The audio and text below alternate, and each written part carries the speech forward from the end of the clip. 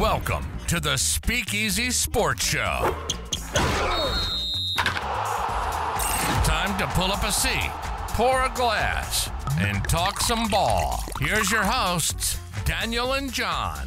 What is up, everybody? Welcome back to the Speakeasy Sports Show, college sports and high spirits. He is Jon. I am Daniel. So excited to be breaking down week 2 of the college football season.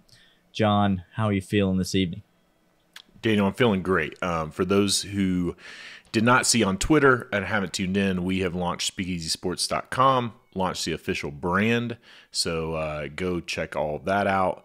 Make sure that you are subscribed if you're tuning in for the first time. Hit that subscribe button, as Daniel mentioned. But excited to talk week 2. I mean, what a slate of football. This is it's really not fair in some ways, Daniel, that we're getting this quality of football this early in the season. But I'm not going to complain about it. It is a, it is a blessing. It's a time when, some of these games you'd want it to be maybe a little bit cooler, maybe have a little bit of a bourbon or a scotch around a fire while you're checking it out. But that ain't happening. You can still do that. You can do it. Listen, we're not here to judge. No, you can sweat it out. You can sweat it out. But I am excited about the slate, and so let's get into it. This is to me, this is a Saturday for real ones, Jon. Like, if I may, because there's only 2 ranked versus ranked matchups on this slate. All right, the one of them is Texas, Michigan. Texas goes to the Big House. We'll talk about that game. The other is a neutral site game in Charlotte. Tennessee travels to North Carolina to play NC State. If you're a casual, which you're not watching the Speakeasy Sports Show, first of all, if you're a casual. So, but if you're a casual, you look at this slate and you're like, meh, I don't know. Kansas State at Tulane at 11 a.m. Central, that's probably not a great game. Like, I'm probably not too interested in that game.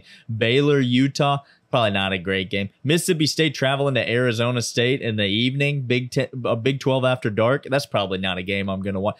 But if you're a real one, you know that this slate is loaded, Jon. I'm talking about loaded with very watchable football games. It's like a Saturday in February in conference play in college basketball. It's like one of those Saturdays in February when it just is like banger after banger after. Like, that's what this week is for college football. All right, let's jump into it. Biggest game of the weekend. Texas, Steve Sarkisian, college football playoff contender, national championship hopeful. Texas goes to Ann Arbor, to the Big House, against national championship holder Michigan, to play against the Wolverines. Michigan coming off a 20-point win over Fresno State last week. Texas obliterates Colorado State at home. I am looking forward to this game. This line opened 5.5, Jon. And immediately money came in on Texas. Like, a lot of money came in on Texas. Part of that money was mine. And now the line is at 7.5. And now I kind of feel like I want to go the other way, and I want to look at Michigan, the home team, catching 7.5 points. There's a lot of angles in this game. Michigan really, really struggled on offense against Fresno State, particularly at the quarterback spot. But even the run game was not what we thought it would be with Edwards, and what we thought was going to be there's a lot of new faces, but we thought was going to be a pretty good offensive line. The run game struggled even against Fresno State, but the quarterback play, Jon, was awful. Meanwhile, on the other side, Texas's offense was humming. But the defense did give up some yards and gave up some plays to Colorado State. And so, can Michigan get right in the run game against Texas? That feels weird to say. And can Texas's offense keep it rolling against one of the best defenses in the FBS, in the Michigan Wolverines? There's storylines galore in this game. What are you most looking forward to seeing on the field on Saturday?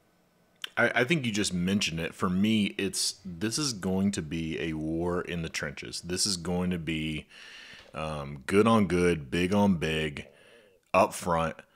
Two teams that are trying to be physically impose their will on each other, and somebody's going to win. You know, somebody's going to win. I don't think this is going to be the game where, you know, and you saw some of these games last year, Alabama and Texas, for example, that was a little, to be honest, was a little less physical. You had more of Quinn Ewers with that vertical ball, you know, to Xavier Worthy, and you had, you know, more of Texas being able to stretch the field on Alabama and kind of take away some of that physicality up front. But dude, that ain't gonna happen in this game. I think this is gonna be a bruising game, and for me, for somebody who loves defense and who loves watching the big uglies up front, I'm excited to see who wins that particular battle. Now, it doesn't mean usually whoever wins that battle wins the game. That might not be the case. This might come down to who has that one or two explosive plays and is able to, you know, make something and break away, because it could be very much a stalemate up front. But I'm excited to see those two go at it at the line of scrimmage. Yeah, there's so many. Just the Michigan quarterback room storylines, we got to see Alex Orji play more in this game. We got to. He can't be that bad. It'll be interesting to watch. You got a drinking game for the people related to this game, don't you? I do, Daniel. Listen, so I got a little Elijah Craig toasted barrel that I poured here. A little sweetness on there, it's great. So delicious. It hits you with nothing but caramel, vanilla, and then just like tobacco. Just a beautiful, beautiful whiskey. That's going to be my drink of choice on Saturday as well, because I'm probably going to drink a lot of it. Because when I hear these announcers on Fox mention Connor Stallions or Jim Harbaugh or the scandal, the Michigan scandal, the Netflix documentary, anything related to that sign stealing scandal, just take a drink. Right? Just take a drink. If they show a clip of Connor Stallions in the game where he wore the ski mask or whatever for the national chair, if they show a clip of that, just finish your drink. Just finish your drink. Just go ahead and finish it. But yes, it is the Connor Stallions drinking game for Michigan versus Texas, and boy, you be hydrated before you get into that drink, because you're going to be hammered real quick. You want to take the electrolytes beforehand just to make sure it's all in your system. All right, let's go to that's the game that's getting all the attention. To me, the game of the weekend, I've said it already, is in Charlotte. I think the country is starting to be enamored with this Tennessee team. I'm fascinated by this Tennessee team. One, because it's Josh Heupel and what appears to be a generational talent at quarterback. But more so because Tennessee has one of the best defensive fronts in all of college football, and nobody seems to recognize that because it's Josh Heupel and up-tempo offense and all of that. But they maybe have the number one overall draft pick on the defensive line, and the front seven is absolutely dominant. Meanwhile, on the other side of the football, you got Grayson McCall and an NC State team that we really thought was going to be a contender in the ACC. I said we did, as if that's over. They came out of the gate slow against Western Carolina and kind of played with their food a little bit. Eventually, sort of turned on the gas, scored 21 unanswered in that game to win it. Is NC State going to be able to keep this game within reach? Because that to me is the storyline. Tennessee wants to get out and build a comfortable lead, and I think the game's over. If this game gets out of hand early, I don't think there's a chance of NC State coming back. But the longer that NC State can make this game close, if it's 17-14, if it's 24-21, if it's 28-17, to 35 going into the fourth quarter.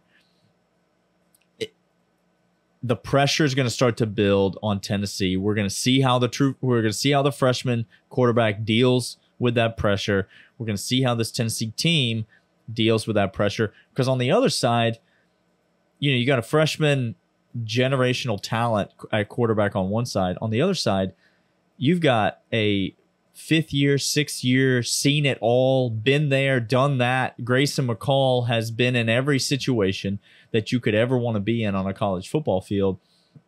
And is he as talented as Nico? No, definitely not. But what he lacks in maybe raw athleticism, he makes up for in experience. And so if this game's close going into the fourth quarter, I think there's a real shot for NC State to pull off this upset. This was a 4-point spread 6 days ago, John. Mm-hmm. And now it's like 8. Like 8.5. Yeah. Like people just are hammering Tennessee, which makes me want to go, everybody slow down a little bit. Yeah, you always, especially with NC State, when you look at the back end of that defense for NC State, they last week they uncharacteristically got. I mean, what I would consider they got lit up a little bit by considering the opponent, by Western Carolina. Threw for 211 yards on a secondary and a linebacking core that's really good. I mean, it's a good NC State defense. It's a defense, with this led by Aiden White at cornerback and Jalen Parker at linebacker.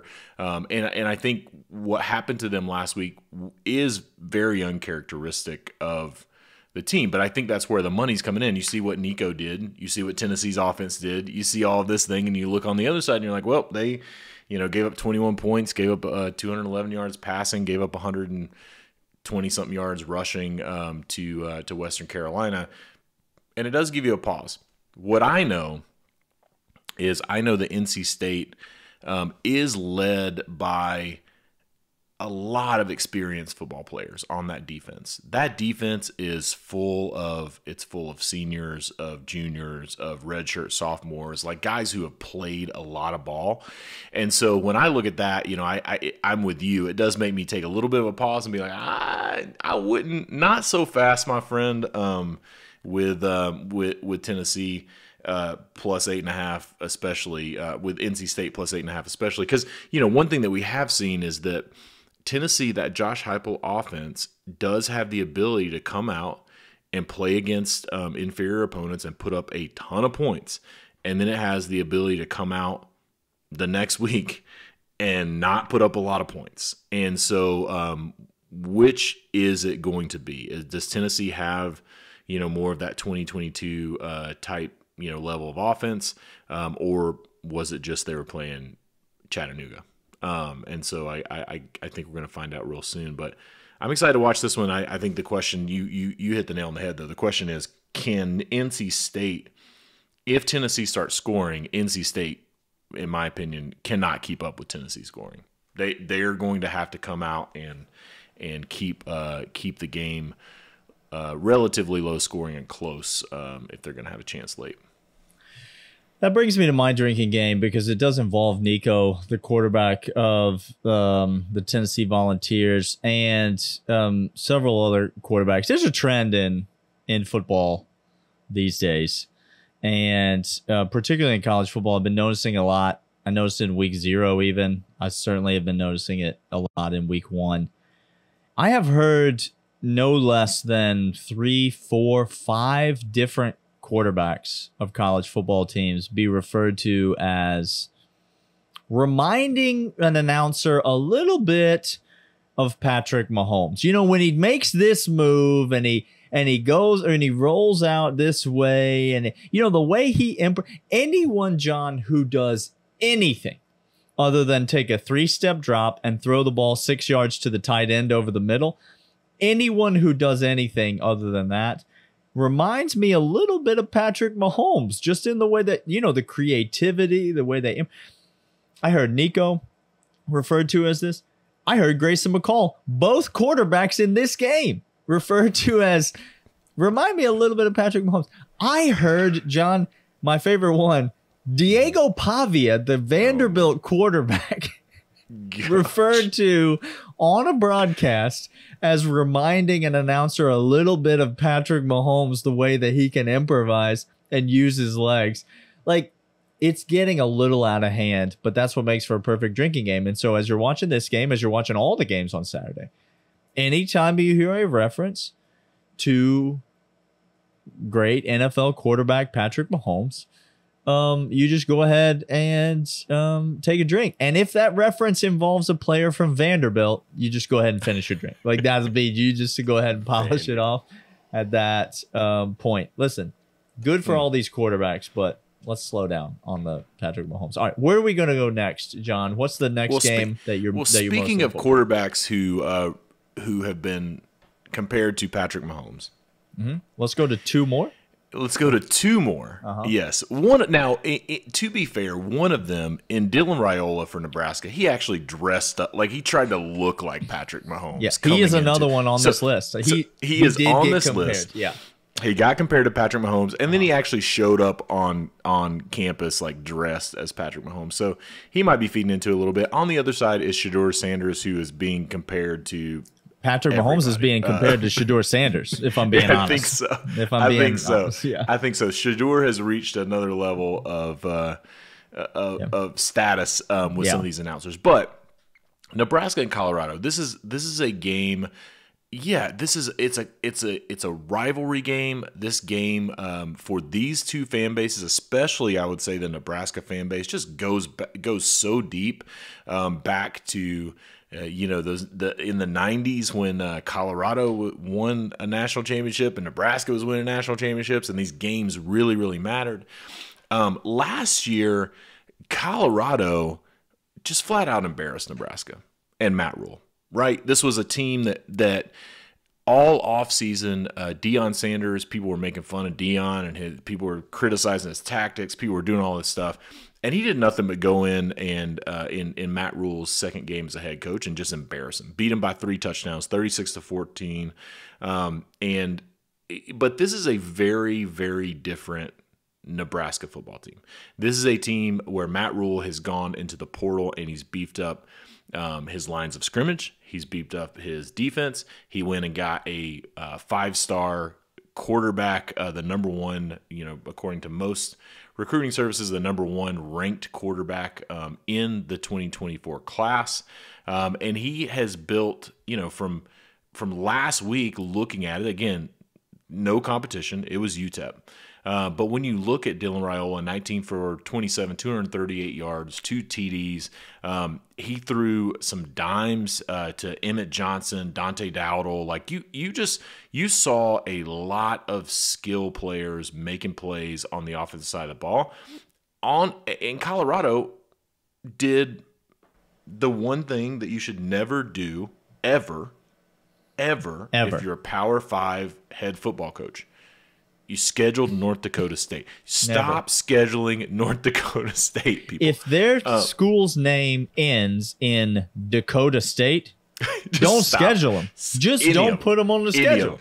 Just don't put them on the schedule. And I would even say, even take off the state. If it's just a Dakota, those schools are good too. If it's a Dakota or a Montana, just stay away from it. Just at this point, just stop. But that being said, North Dakota State is it's a good team. It's a team with rich history, tons. I honestly don't understand. We're not going to talk about North Dakota State, but I don't understand why they're still playing in the division that they're playing in. It's like, come on, move up, people. But that being said, Shedeur Sanders threw for 445 yards, 4 touchdowns. You look at the final score, 31-26. You don't see a lot of what actually happened. Jimmy Horn almost had 200 yards receiving, 198 yards receiving, and then Travis Hunter had 132. And so I think, when I look at this game, it's going to come down to the defense of Nebraska versus the offense of Colorado. Can Colorado put up enough points? Because I do think Nebraska is going to be able to put up points. I think for the first time in a while, Nebraska has an offense that is very capable. Now, I don't think Dylan Raiola, he's a true freshman.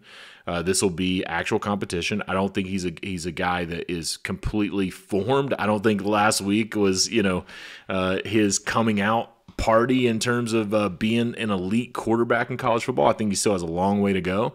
But I do think Nebraska has the skill players to score on this Colorado defense, because I watched their best Travis Hunter, their best defender for all intents and purposes, just get torched by North Dakota State. And so I think at the end of the day, can Colorado find enough defense to slow down Nebraska, to stop Nebraska, to get that point total, just to keep it low, because I do think the Nebraska defense is going to be able to do a little bit more versus Colorado than that North Dakota State defense was able to do. Yeah, 507 total yards of offense for Nebraska last week. It's not just the passing. They rushed for over 200 yards. I know it's against UTEP, but you mentioned the beefed up lines of scrimmage for Matt Rule. I think Nebraska is going to be able to line up and just run it straight at Colorado. It's crazy that the question we're asking is, can Colorado score enough points to keep up with Nebraska? You understand that we're asking the backwards question. Like, we should be asking, can Nebraska score enough points to keep up with this high-powered offensive Colorado? Everything in me wants to bet the over in this game, because how could I not? How could I not bet the over? This just has all the makings of a game that's going to be 48-35 at the end of, we're going to score a lot of points in this game. I think Matt Rule's a better coach than Dion. And I think Colorado's probably got Colorado definitely has the two most talented players on the field. But after that, I think the advantage starts going to Nebraska on a lot of these players when you start matching them up head to head. And so I think I like Nebraska. I know I like a lot of points, and I know I cannot wait to watch this game on Saturday. It's going to be fantastic. There's another big rivalry though on Saturday. Maybe we'll end here, John. The last game. Golly, there's so many games that are not even talking about. So many games that I'm excited about on Saturday. But let's talk about Iowa State. The Cyhawk is listen, the total in this game is 35.5. If you are not a real one, you're not going to watch the Cyhawk. But if you are a fan of football, and by football I mean guys from the Midwest just absolutely standing in the middle of a grassy field, not getting anywhere near the end zone, then if that's your thing, then this is a game for you. Now, that being said, Iowa's got a new offense, John, and that new offense last week put up all manner of points. Now, Kurt Ferentz wasn't on the sidelines last week. Can we expect this Iowa offense to continue to be solid? Because we know Iowa State's got a salty defense. One of the best in the Big 12. We know Iowa always plays tremendous defense, one of the best in the Big 10 and the entire nation. But is there a chance that we get a few more points scored this year in the Cyhawk? And what are you most looking for in this matchup between these two teams? I mean, the obvious thing to look forward to in this matchup is the Iowa offense. Can they do it twice? Is it alive? Is it is real? it alive? Is it real? Can they do it twice? Because scoring 40 points for the first time in however long it was since they've scored that many points, can they do it twice? And I think also does Iowa State want to be Iowa? That's another question that I have. So this is a thing that's going around too. This is funny because it started with Iowa State rolling out a black bus, an all blacked out bus. And people were like, wait, Iowa State, like, black is not a primary color, and everything they're doing is black. Black jerseys, black buses, black, does Iowa State want to be Iowa? And so so looking at this, I just think, like, was the 40 points a fluke? Is Iowa State going to try to play Iowa football, or are they going to try to play Iowa State football?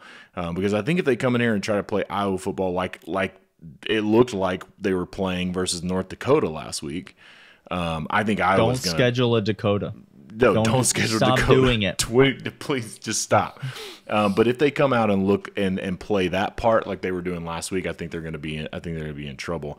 If they come out and loosen up a little bit and try to actually, play a little bit of Iowa State football, I think this will be a closer game. All right, John. We're over on time.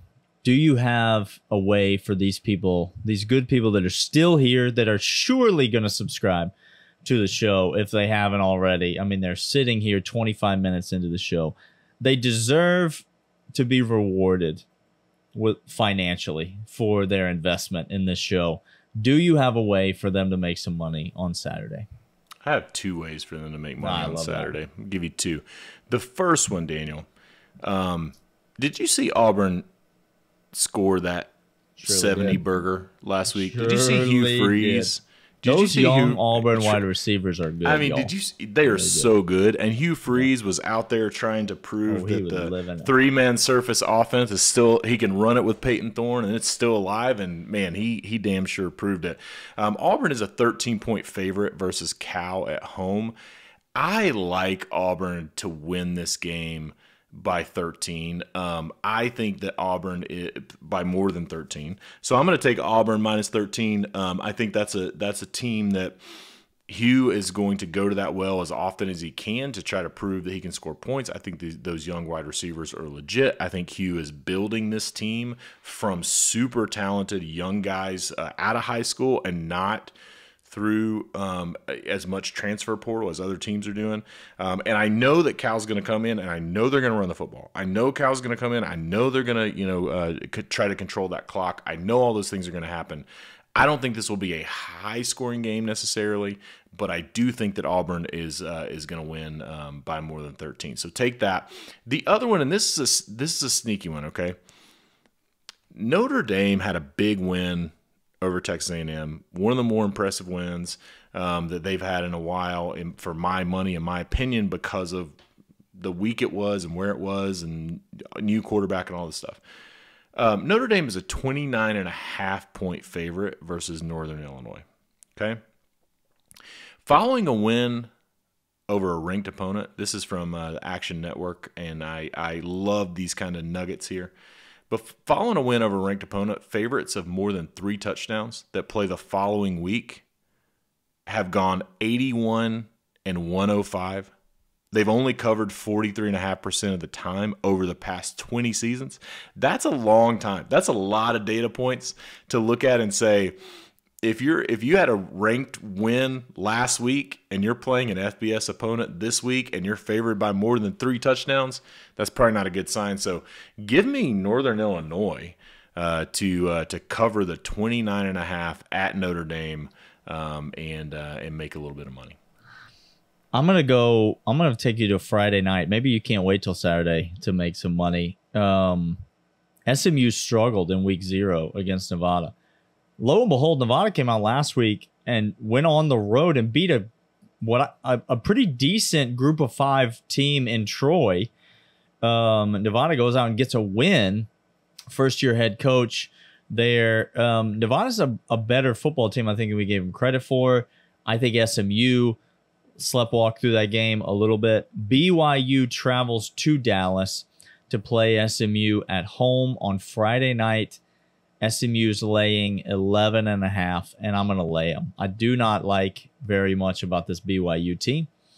And I think I trust Rhett Lashley and the SMU offense to get it going on Friday night. And then I don't have a bet in this game, but I will not let this show end without me mentioning, and the real ones already know, that if you're not locked in to UTSA versus Texas State, it might be the game of the day on your television. And you might be the winner of that game might be in the college football playoff. Like, these are the games that you have to watch, because Boise goes on the road and plays Oregon. That's a monster opportunity for Boise. I mean, albeit a long shot for them to get that win. But the winner of this UTSA Texas State games, and the more the college football playoff goes, the more we're going to get these high-level group of 5 teams playing against each other in non-conference matchups like UTSA versus Texas State. And that is great for the sport. It's great for college football. It's great for us as viewers. I'm super excited about that game in the middle of the afternoon. There's a lot to discuss. We will be back next week. Check out speakeasysports.com for all of our written content. There's recipes on there. There's tailgate stuff on there. There's cocktail recipes. There's all sorts of stuff on there. And then we'll be back next week. We got some guests. We got an exciting week of shows on the Speakeasy Sports Show, and we will see you guys then.